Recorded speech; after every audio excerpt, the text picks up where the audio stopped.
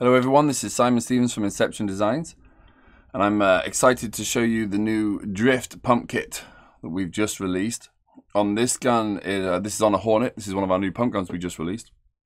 And it's set up on this gun. We're actually using a extended reach platform, so it's the same front block that fits a Minicocker style body, but it actually is extended forwards to give you more spacing between the regulator and the grip frame, which makes for absolutely fantastic ergonomics. And then on this gun, because it's a full body length, it actually uses a standard full body length pump arm. Let me swap you over to the close-up. So hopefully we can see a little bit better. So this is the extended reach setup, full length pump arm.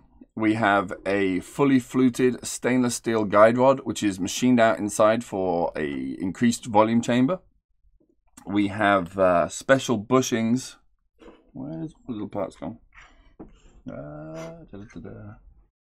There it is.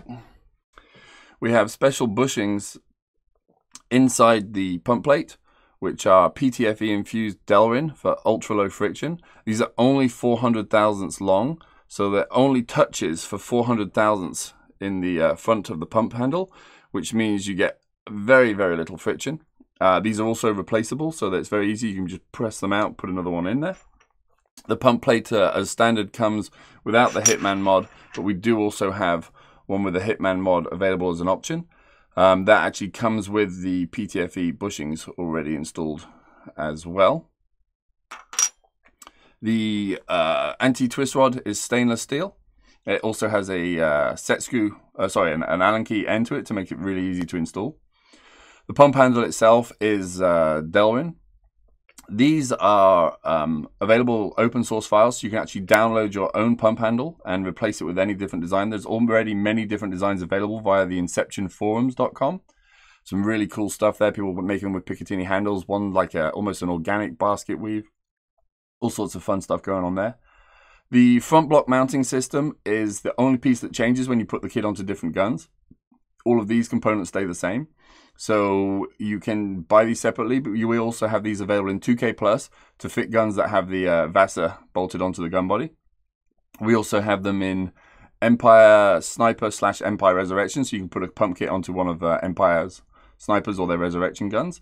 And that one will also fit onto the WGP Karnivor body and give you the full length. The only difference is on a Empire gun, you'll actually put a mid-block length pump arm onto it. And all of our mid-block pump arms actually come with a delrin sled as well. If you're putting that onto a WGP Karnivor, you simply use the full-length body pump arm. Comes with the Autotrigger pivot pin already installed into the rod, so it's completely set up and ready to go.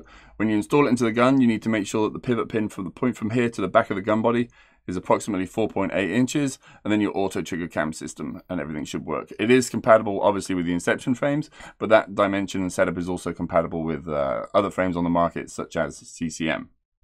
So that's a quick overview of the kit. Now I'm going to show you how to install it.